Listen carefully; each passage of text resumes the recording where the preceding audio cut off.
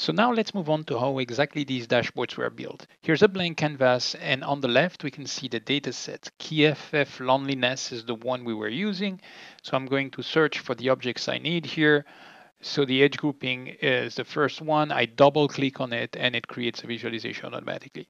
I double click on weighted count and the visualization updates automatically. As I click on the loneliness level, the bar chart updates as well. And let me change this to a tree map, for instance. And here we go. We're very close to be done with the first viz.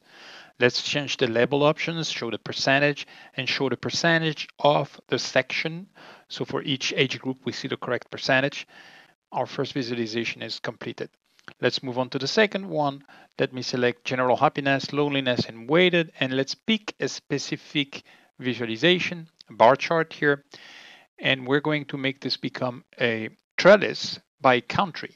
So I've dragged it so it looks better here, and now let me drag the country as a trellis column, and let's filter out the values that are non-representative. So I can have a filter at the viz level. I will remove some values, decline to answer and not sure. And I will also do the same for the level of loneliness.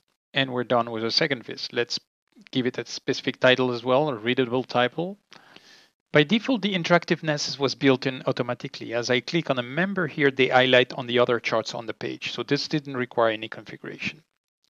Now let me add a third visualization here, just a tile as a counter of the audience that we're looking at. Let me drag the objects on the canvas so that they look better. And let's now add a filter here. So let's pick a geographical filter about some area here. All I have to do is find the column and drag it into the filter place.